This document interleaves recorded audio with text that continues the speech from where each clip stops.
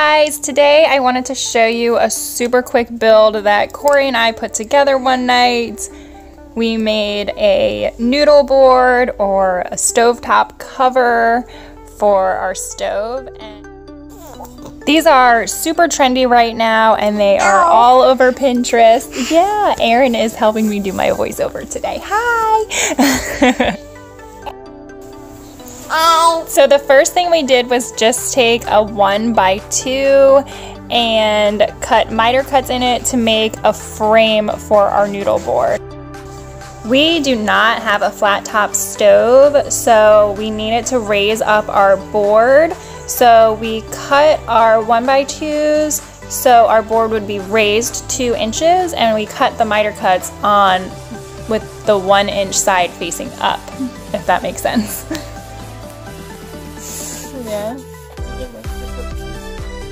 Okay.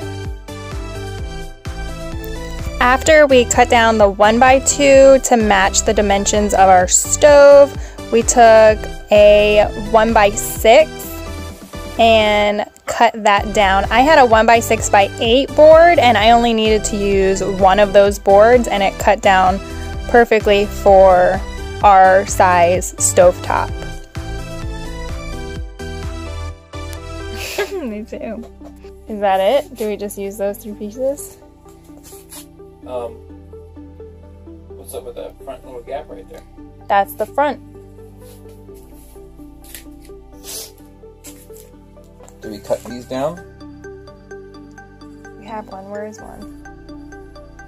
Have one what? We have, I mean, I just wanna, like, this piece here. You mean like, and put it here? No, I was saying, do we cut these sides off? To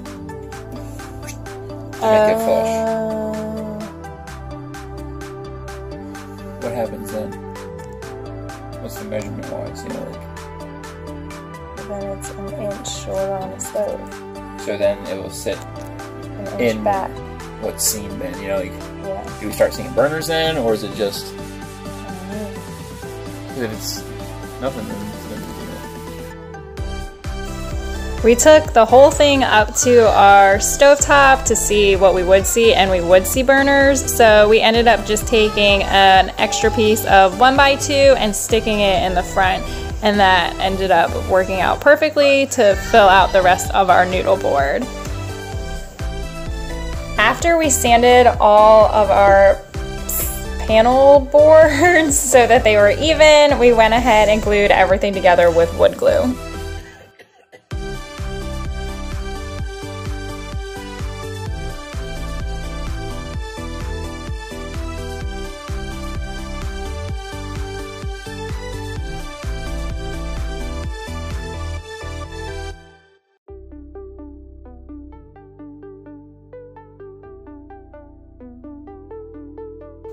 The last step was just to nail it all together with our nail gun. So we just went right across of that 1x2 and nailed straight into it so it would attach to the boards that will eventually be the top of our noodle board. And that was it. We had it all constructed together. We put it on our table saw. Corey said he was going to take it and use it as a table saw cover, but nope, it was ours.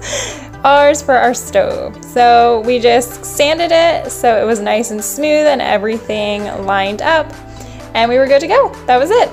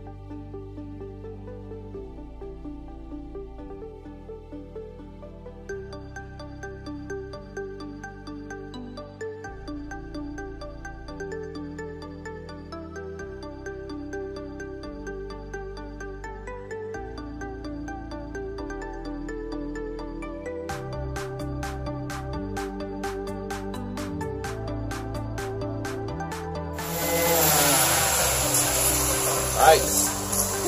Oh yeah. Butter.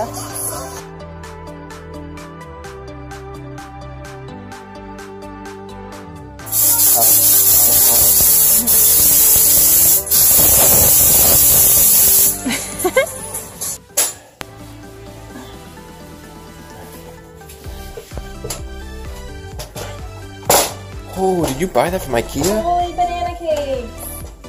Dude. It's like butter. We did that really well. It's like I knew what I was doing. It's You're like, in charge. I know what I'm talking about. I just absorbed all the sawdust.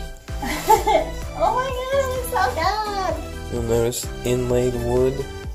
Beautiful miter cuts. mitered edges. That was my idea. It wasn't. It's all blurry. Tap it. The front of our stove was a little too small to add a frame that went all the way around, so we just decided not to have any frame piece in the front of it at all. We also didn't know if we were going to put handles on it or not, but I think we decided that we're just going to leave it as it is. Yeah, and it's perfect. It fits there like it was made to, because it was. We do plan on staining it or painting it. We just have to figure out what we want to put on it first. Thanks so much for watching, guys. As always, you can find more from us here. And make sure you like and subscribe. Bye, guys. Can you say bye-bye? Say bye-bye. Oh, now you're quiet. Now you have nothing to say? Say bye, Aaron. Bye-bye. Bye.